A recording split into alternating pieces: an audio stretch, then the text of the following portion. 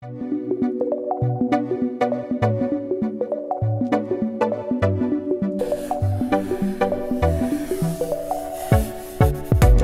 don't want to draw Spider-Man. I want to draw my characters. This is what I want to do.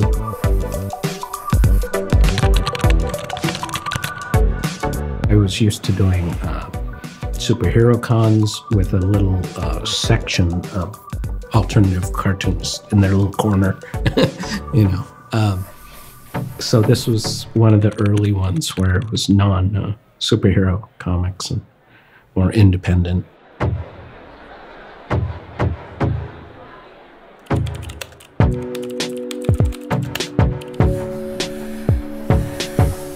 I remember they were saying, this is a new show, this is for alternatives only, and that was kind of rare. I wasn't sure if these would survive because I didn't know if the alternative market could support itself, kind of, with something like this. But it seemed real fun, and everyone just had a fun time.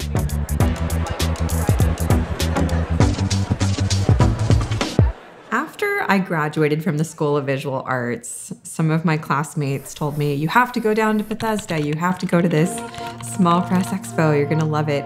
It was an incredible debut to the small press community.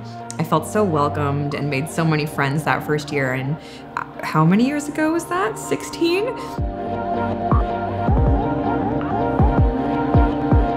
The first time I came to SPX, I was either a sophomore or a junior in college. I felt like a child.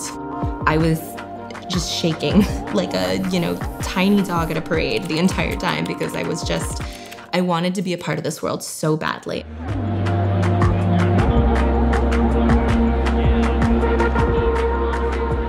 Here's how it works. You go to SPX, you have your Xerox comic, you might sell a few, you should trade all of them. You should never go home with any. And then the next year, you sell a few more. The ones that you've traded, you now know those people, you just made friends. Feels great because people are coming up to me and saying hi, and I get to talk about my friends' work.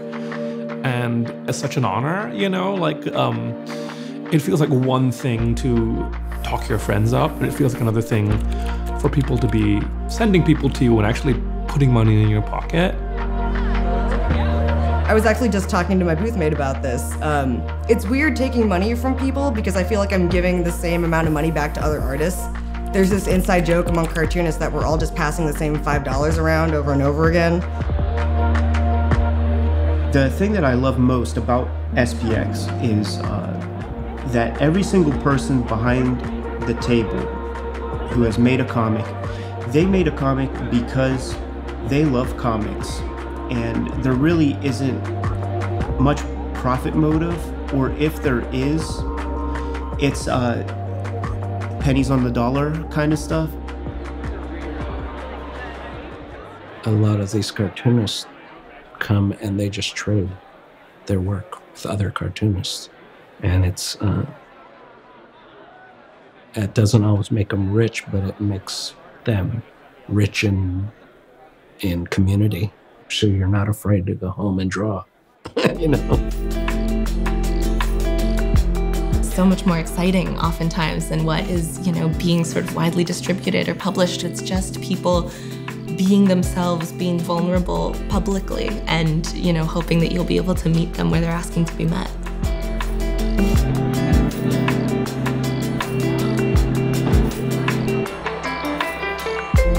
I just love how it feels here, and everybody feels like you know them because you read their work, and a lot of our work is personal. It just feels like comics camp, I call it. When I went to my first SPX and saw these artisanally handcrafted, silk-screened comics that were just these amazing labors of love, discounting the time that it took to draw the comic must have taken 30 minutes to bind with all of the stuff that people did to just make their books special. It was very motivating.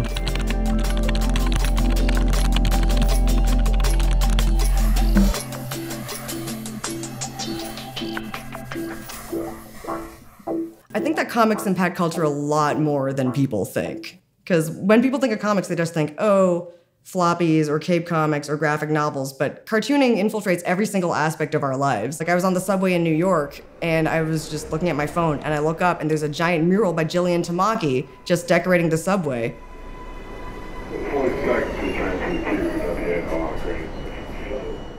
Well, most of my stories are coming from my teenage/college experiences because I think that's the most fun to write about. Jed the Undead is about a friendship between a teenage demon and his human best friend, and they have this kind of codependent relationship. Found that in my own life, my friendships have been a lot more intense than my romances. And I think a lot of that gets overlooked, especially when it comes to male friendships. When I was going around trying to pitch Jed the Undead, I got told that boys have enough books. And I think that's the exact problem. I think that's why there's toxic masculinity running rampant, because there isn't a lot of different role models for teenage boys or young boys to actually look up to that aren't falling into this very specific toxic mold.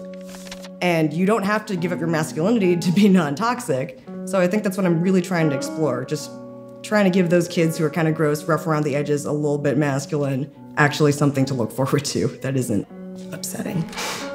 As a trans person, I feel like that's kind of important.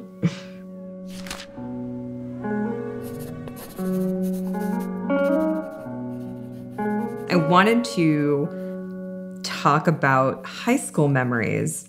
I wanted to include LGBTQ kids in the story. And when the book was first published, it got challenged. It wasn't being carried in that many stores. I got uninvited to a couple of conferences.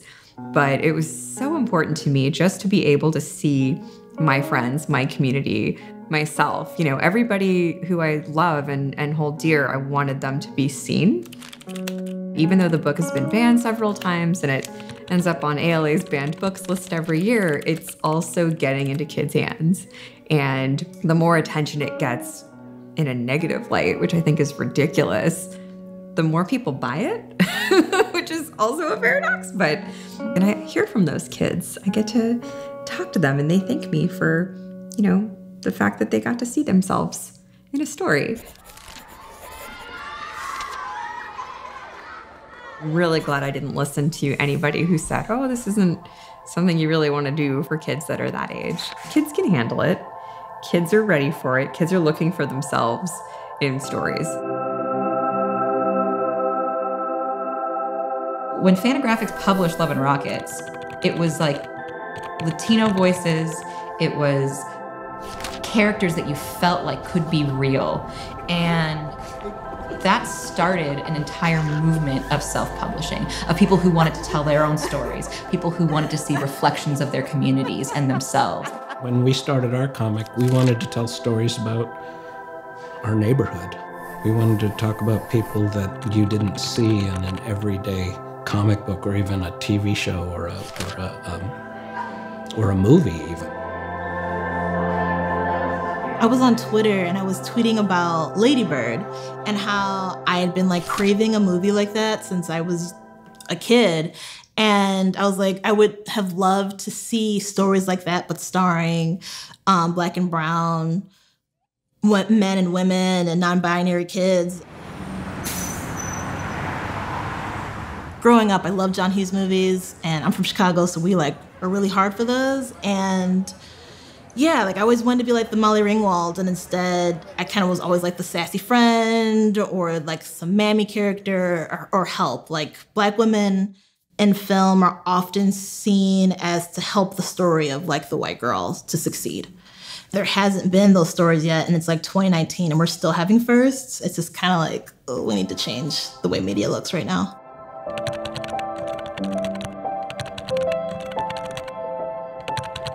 One of the elements of racism that's sort of like hard to communicate is that you're not always sure if what you're experiencing is prejudice or you're responding to prejudice or if you're like being too sensitive or something like that.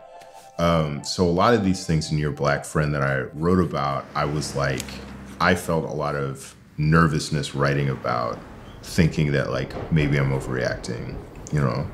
So there's been a lot of people who I think felt the same way, felt sort of alienated and isolated and frustrated and thought that it was just them. But then we're like, oh no, this is like a response to a social dynamic that is like ostensibly racist, even if it's not intentional. And that's to me, it's like super touching. I got institutionalized in high school, and I was like politicized in high school. And part of the freedom of that politicization was realizing like, oh, like I'm not an inherently bad person. I've been put in a situation in which I'm being punished. Yeah, and it's like these elements of society are bad. I am not an evil person. I honestly wrote it for Black people. And initially, like, some of the people that liked it the most were like sort of more subcultural Black people, like, you know, Black goths, Black punks. But anyway, despite that, yeah, there's a lot of white people that really got enthusiastic about it, felt like it was important. It gets taught in some high schools and some colleges. I think like a middle school or two. Yeah, they got written about in the New York Times and NPR. White people love NPR, right?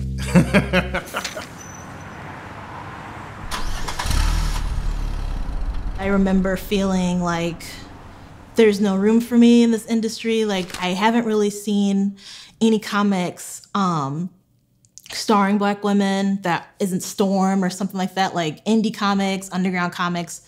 I don't really see that. And when I do, sometimes they're very like racially drawn. Like I've seen a lot of that, but I haven't seen like myself. And I was like, maybe other Black women tried before me and like weren't able to. And that's why it doesn't exist. Nobody wants it. So that's what I would tell myself. I was like, nobody wants this.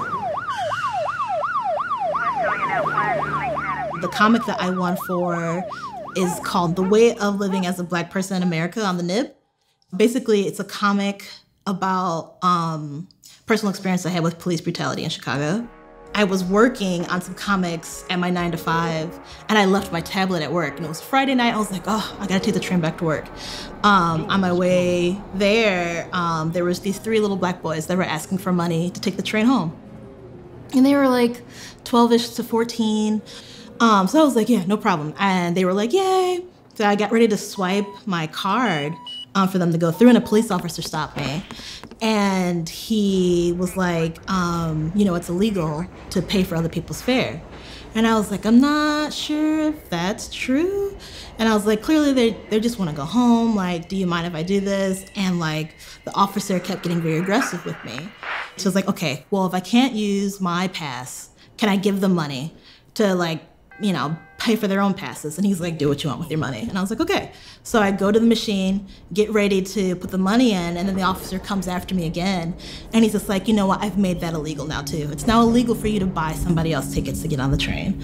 And now at this point, he's like in my face, he's touching me, he's got his hand on his gun. Other officers start to surround me at this platform, and I'm like panicking, I'm like sweating, I'm like starting to feel myself cry. And I'm like, okay, well, I'm not really sure what to do. And he's just like, what decision do you want to make right now? And I'm like, I think I'm just gonna walk away. And he's like, I think that's the best thing you could do. And like, I didn't want to end up, you know, on the 9 o'clock news, like pinned down on the ground or something like that. So I went home, and that ended up being my first comic. And that's what shifted my career from being the girl who wrote, you know, 7 ways to wear a striped t-shirt for Hello Giggles to like writing these powerful, more personal narratives that I'm really proud of. It's interesting to be celebrated for our traumas as cartoonists, because a lot of us do write about our traumas, and yet we're like awarded for these things. It's like a little bit of, I always say comic artists, we like therapize ourselves through our comics, but we should all really go to therapy.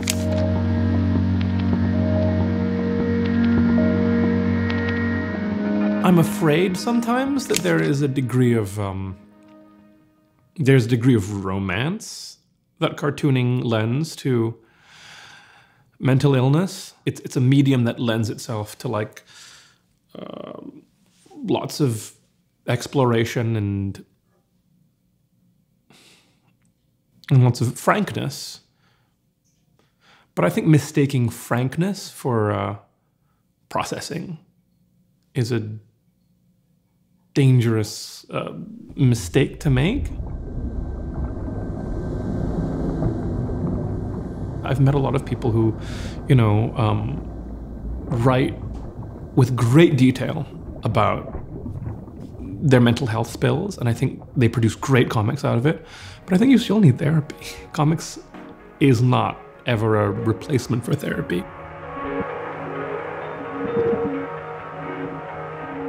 It's not like something you invite to every, mental party you have. You generally try to keep it off the guest list, but I can't. It's always there. No matter how much I try and how much older I get, it's always a attendant, sometimes sitting right next to me. So I really envy those artists and writers who apparently don't suffer that at all. I know plenty of them too. So, and I've kind of come to the conclusion that if you're wired that way, you're just wired that way, and it's not going to change. You just have to learn to live with it.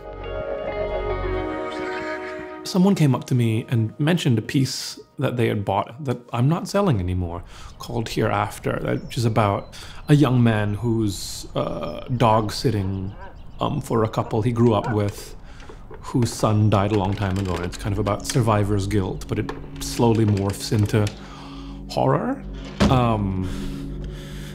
It's a very morose piece. I read it and think, oh, the person who wrote this, had things to talk to a therapist about.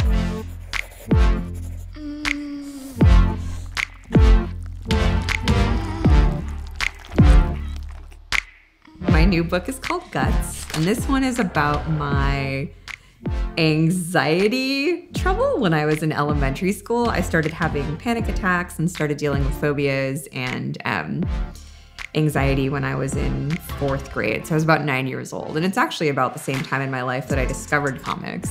So I found a lot of solace in reading comics at a time in my life that everything felt uncertain and that I didn't know that much about what was going on inside and how it contributed to the way that I felt within my body and just how I was relating to my friends and stuff. So Guts is a double, triple entendre once again to kind of talk about having the courage to face your anxiety and your phobias.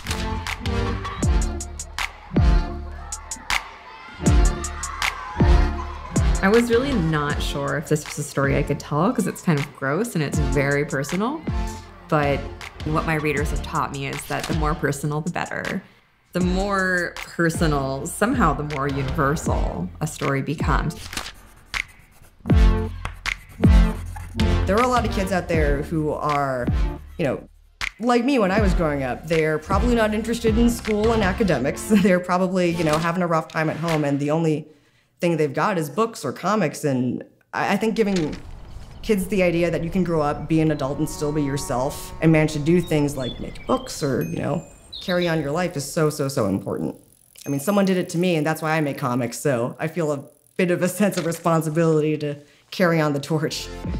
I know that there were Black women before me who did this. I'm never gonna say I'm the first. Like, Jackie Orms is like one of my heroes, and she also lived in Chicago. And she's like one of the first, not just Black, but like female cartoonists. I'm glad that like people can look up to me and be like, I wanna be like you, Bianca, and I wanna do what you do, and you inspire me to tell my story. And I'm like, okay, because I didn't feel like I had that. So if I can be that for other people, that brings me so much joy.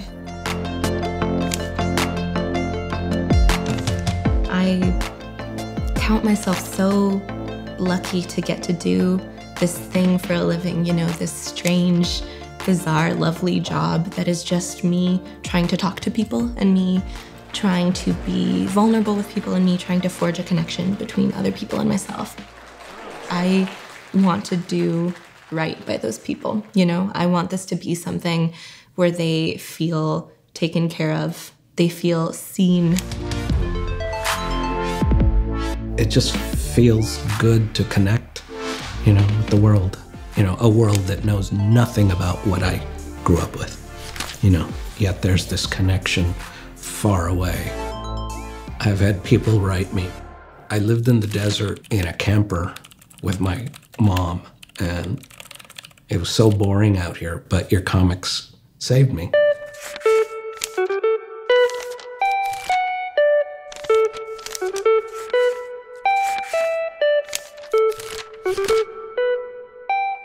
It seems like every year, SPX is willing to try new things, in the spirit of making the show the best that it possibly can be.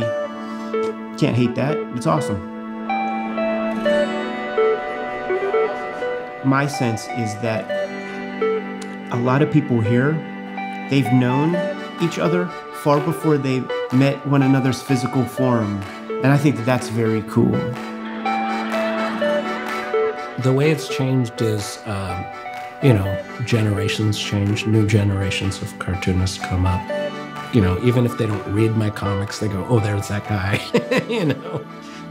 So it's all fine for me. I'm not as cranky as a lot of older cartoonists about, oh, the young people don't care about us anymore. And so it's like, so what? Remember when we were young and we didn't care about the old people? People have made a space for me here. People have reached out and let me know that I am welcome here. And I can only hope that I have been able to do the same to other people that I sort of see in the position that I was in when I first came here, where you're sort of looking from the other side of the pane of glass and like wanting to get in, because it is such a special place, and it should be, the door should be flung open to everybody, because there are so many people right now that are making exemplary, groundbreaking work. It's just good people with good hearts and a lot to say, making really beautiful zines in their basement, The spirit of SPX, the heart of SPX to me, has always kind of maintained. I see a lot of people of all genders, all races, who are sitting behind the table, have their comics, and that's amazing. That's great, because I'm a fan of comics, and I want it all, and I want every point of view. You know what I mean? Give me chaos in comics. Now we just have a whole industry that's just people doing what they want to do, doing it their way. And I think that is the best way to do it, because that's the only way I knew how to do it when I started. My favorite part is they're doing it without somebody's permission. For me, comics are one of the most exciting and powerful mediums to use for storytelling. It is so easy to make a comic. It is so easy to pick up a comic. And there's obviously widely varying degrees within that, but it's pictures on paper. If you want to put out a story, you need your hands, your heart, a pencil, some paper, maybe some staples.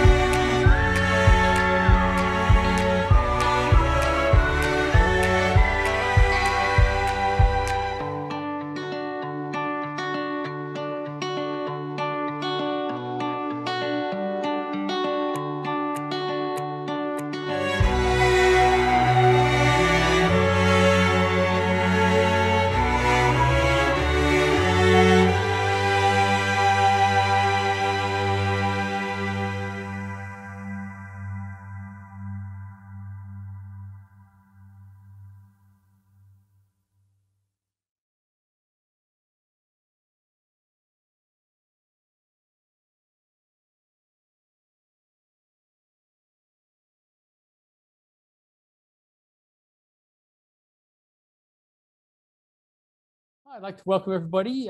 This is a great event in the history of SPX. Marjee Chmiel is here to go ahead and show us her great documentary about SPX, and we're going to do some Q&A about that before we show it. So, Marjee, tell us about your first, let's get rid of some of the easy stuff. What's your film background? What was the purpose for doing this film? Give everybody a flavor for what was the genesis of this whole project? Sure. I've worked in educational media in the DC area for about 16 years now. So I've worked at PBS, National Geographic, Smithsonian, And then more recently, I work for an organization called Tangled Bank Studios, based in Bethesda, that does science documentary filmmaking. So most of my work has been in educational media, and it's been in a variety of different mediums. So we've done animation, video games, and short web videos, etc. Most of my work has been typically on the production side, so working on sort of coordinating and finding animators, voice talent, boring contract stuff, et cetera, et cetera. And basically in, I guess it was 2019, I started to do a documentary studies program to focus more on the medium of documentary through Duke University Center for Documentary Studies program. And I needed a final project. And the very first thing that came to mind was SPX. It was sort of, I knew I might need a plan B, C, and D, but I was sort of hoping that we could just go with plan A and do something on Small Press Expo. It was, by the way, that was one of the most fun emails I ever got in my inbox. Yay, was getting good. yours about doing a documentary about us. So how long have you been coming to SPX? Give us some background about your interaction with SPX prior to coming up with this absolutely brilliant idea. Thank you. We moved to the DC area in 2006. So I came here because I dropped out of a graduate program to take a really great job at public broadcasting. And I worked very closely with the sort of like PBS Kids team. So there were a lot of SPX fans there already. And when they told me about it, I kind of couldn't believe it. I had been a huge fan of indie comics for my entire life, I think starting around 12 years old. So that's 1988. So finding these types of comics was a real, it was sort of a full-time kind of job or hobby for a kid to have and do. And so when people started telling me about what I would see in SPX, I couldn't believe it. I couldn't get over the fact that everything was going to be in one room. I'd not been used to meeting authors before. I still am like too shy to get them to sign my stuff because they're, for me, comic book creators are probably the one type of, in my world, celebrity that I'm just too nervous around. I'm very starstruck, which made interviewing a lot of those stars kind of interesting for the documentary.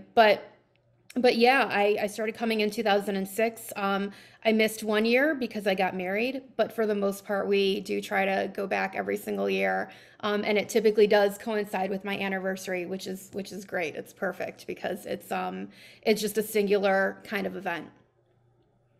Fantastic. Now, you've done at least one comic, haven't you? Tell us how you came to be one of many independent comic artists and creators.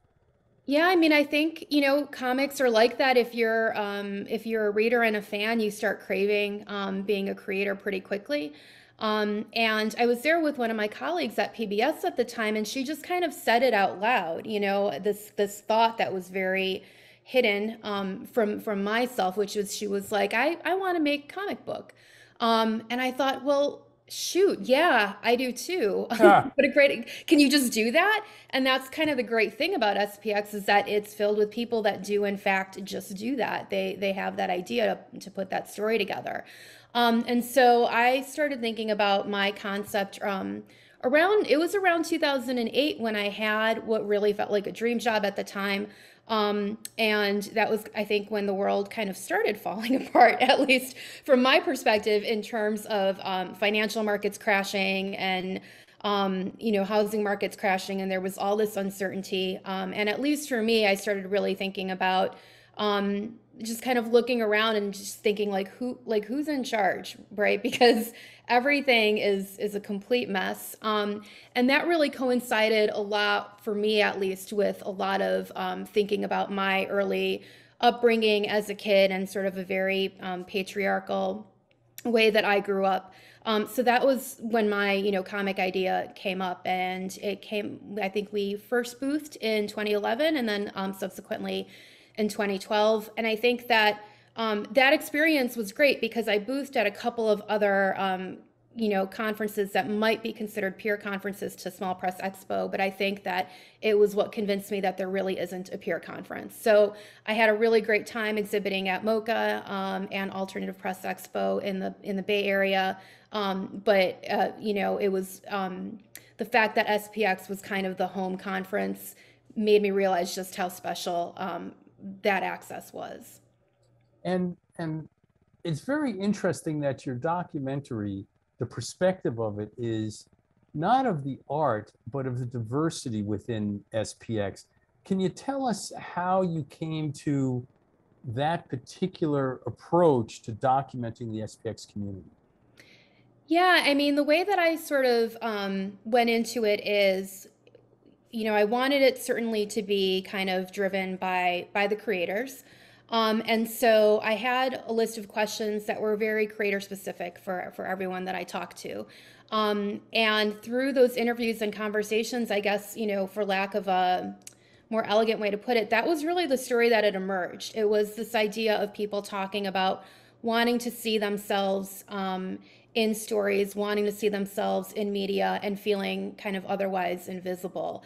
Obviously, that was something that had resonated for me as well. I think one of the things that kind of threw me off a little bit when I was boothing my comic was that a young man came up maybe on the Sunday after he had purchased my comic on Saturday, and he was a little shaken up, and he was like, "I never read a book with like a woman protagonist before." And I was like, "Oh, and I'm like, I hope you enjoyed it." And he's like, "Yeah, I really related to it. I didn't really expect that." And I didn't really know how to take that either, but I was a little bit, I didn't expect to hear that either. It didn't occur to me that, that there were men that didn't read from, books from a female point of view. I also didn't really, think about it as a female point of view. I just was writing it as a disgruntled office worker. And that was the point of view that I thought I was conveying. So that definitely got me thinking about how low stakes it is to enter from someone else's perspective when you are buying comics, because they are so accessible and affordable. You can really try something new. And I was really happy that this young man did so. But it also just made me think about how in sort of mainstream media, it's really, you don't get that chance to kind of cross-pollinate and see from other people's points of view. So that was obviously something that had resonated quite a bit with me. And so hearing it back from the authors that I talked to and the creators that I talked to 10 years later, I thought, wow, there's really something magic that happens here. And how many different creators did you interview for the documentary? I think in total there were about 14. And so that was definitely the worst part of this process, was having to sort of tighten the story up and make cuts in terms of trying to tell a coherent story. So it's something that I would absolutely love to revisit, is to try to find some maybe shorter pieces to bring in all the creators. And it's very interesting because obviously I've seen the documentary. It is interesting, the diversity of people and the diversity of whether it's sexual orientation or race or what have you, that comes out in the documentary. Yeah, absolutely. And I know, that was certainly, we're talking to you prior to the documentary, and absolutely talking to Rob Clough, who directs the programming, hearing the sort of the work and the kind of deliberate nature and the attentiveness that the SPX board brings to who they invite to the table, I think was another thing that made me think quite a bit about the fact that this isn't accidental. This is very intentional work to bring all these voices to Small Press Expo. And it's something that, in thinking about distributing this film more broadly, would love for other conference organizers to kind of learn from, because I think, again, SPX does a incredible job at doing that. We're especially proud of our diversity, and yes, it has. There have been more than one executive committee meeting where we've said, okay, how good are we doing with showing the true diversity of comics out there. And so it was really interesting to see that perspective come out in the documentary. Now, you were able to actually talk to people like Chris Ware and Raina Telgemeier, and then Bianca Zuniz, and Jaime Hernandez is given quite a bit of airtime in this particular documentary. What plans do you have for the unedited interviews that you did? Yeah, that's something that I'm sort of wide open and hoping to continue a dialogue with SPX about what the best way is to get that to the people that are going to appreciate it the most. So, we have all that footage. We continue to have amazing B-roll. To your point about the diversity of creators that are represented at SPX, that's something that I heard from people that were at the 25th anniversary in 2019 who hadn't been to a small press expo in 10, 15 years, to kind of say that they noticed that difference and how much they appreciate it and how much they are noticing that reflected in the quality of what's at the booths. So, there's that footage from the people that are attendees. There were some great interviews of creators on the floor that didn't make it in, just for very sort of practical kind of production and storytelling reasons. So for all of that, I'm hoping that we can continue to have a conversation about how to make that available. Oh, we will make it available. There's no ifs, ands, or buts about it.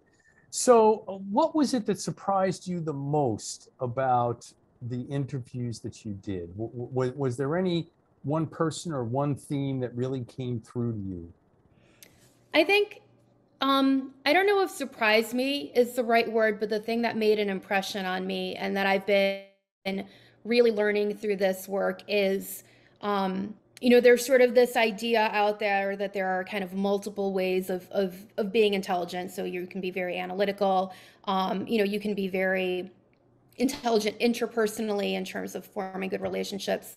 The thing that surprises me when I talk about artists is the sort of depth of intrapersonal intelligence that these individuals have. That level of knowing yourself is something that I think is unique in artists and especially noticeable with comics artists, because they have to be master craftspeople of so many different types of arts in terms of design, illustration, storytelling, writing, etc. And it's the sort of thing where, I think about it a lot, especially when you kind of look at what's going on in the world right now, that is just something that I feel like if more people spent time cultivating that in themselves, I really think the world would be a better place. I mean, the extent of self-knowledge that these creators have and their ability to use that to understand the world in this very compassionate and vulnerable way is incredible. It's sort of like Richard Feynman doing physics. It's right. Just truly masterful to see them share that during the interviews. Yeah, and the other thing that's interesting about the interviews is how much they all credited SPX with with the degree of art and the degree of diversity and things like that, and that was pretty much unsolicited. It was totally unsolicited. And it came through to me, and which I think I had a little bit of a blinder to, because I'm like, yeah, of course this place is amazing, and of course we're having a great time.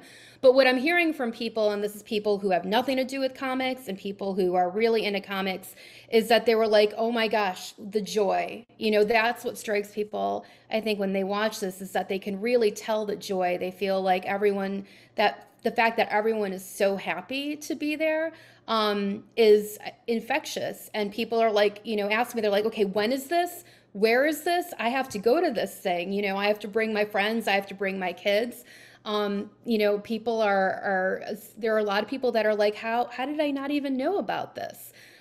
So yeah, it's been doing really great work for, I think, conveying that sort of excitement. And again, just kind of happiness that the place feels. And I think especially because it's been 2 years, I feel like it, to me at least, I've seen this so many times, but every time I see it, it sort of tugs at my heart a little bit more. I can't wait to go back. And tell us, what are your plans for entering the documentary into various film festivals? Yeah, we've been at a few. So we premiered at Woods Hole in Woods Hole, Massachusetts. They did a hybrid festival, which was very exciting and cool. We are at DC Shorts on this Friday, which is also a hybrid festival. We've been at Out South in Durham. We have been in Summer in the South in Atlanta. We just got into another one in Atlanta. So yeah, we've been doing pretty well for kind of a scrappy project with an admittedly sort of awkward time of 24 minutes and 4 seconds. I really should have tried to get it under 20 minutes, but all the cuts that I made were already too painful to bear. So yeah, we've definitely been getting really great responses from the festival circuit so far. Fantastic. Are there any more that are coming up? Let me think. Yeah, the one in Atlanta, and I can't remember the name of it, which is terrible, is in October. And then September is kind of a big month for a lot of festivals. So hopefully we'll hear more soon. And how many festivals have you submitted to, but you haven't heard back yet? Oh, there's like at least 30 that we're waiting for. Now it goes through, like I think April 22 is my last hear from date. So the arc on these is really long. We've definitely got some long shots in there, but I think we have a lot that really will play on the themes of this documentary that I think we'll be able to find an audience. So yeah, so I'm hoping we'll see at least a dozen more coming in the pipe. That is just fabulous. And Marjee, first of all, thanks so much for doing this. Like I said at the beginning, yours was one of the most pleasurable emails that I've ever received. And I was really happy to be able to help you pull a whole bunch of stuff together in order to make it happen. I'll never forget when we went into the room, you could do the recording, and it was an echo chamber. Yes. and when we pulled all the quilts and stuff off the beds and put them on the floors, and we're able to deaden the sound enough so you could record. That was very interesting. And why don't you tell everybody real quick, just some of the names that are in this documentary?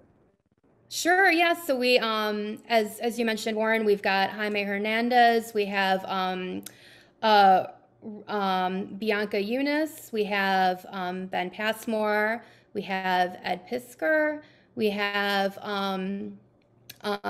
Casimir Iskander. We have let's see who else. I'm trying to go through chronologically. Rosemary O'Connell Valerio. We have Chris Ware. We have Raina. Who am I missing, Warren? I think you covered it all at that Okay. point. You know it much better than I do. But yeah, and especially getting people like Raina and Chris Ware as part of the group, given their relative stature in the quote unquote mainstream world as opposed to the indie comics world. That shows how well our stature is. Yes.